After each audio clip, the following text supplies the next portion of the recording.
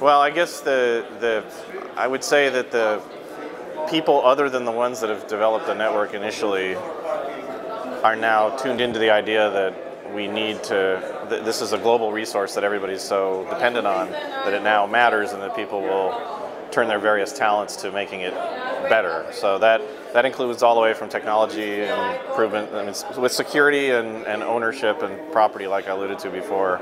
Those are all fairly significant issues. And so people beyond just the technical experts, I think, are necessary to get a feeling for what to do. And then this gets into the whole arts and understanding about what kinds of things can be done with this amazing capability we've built.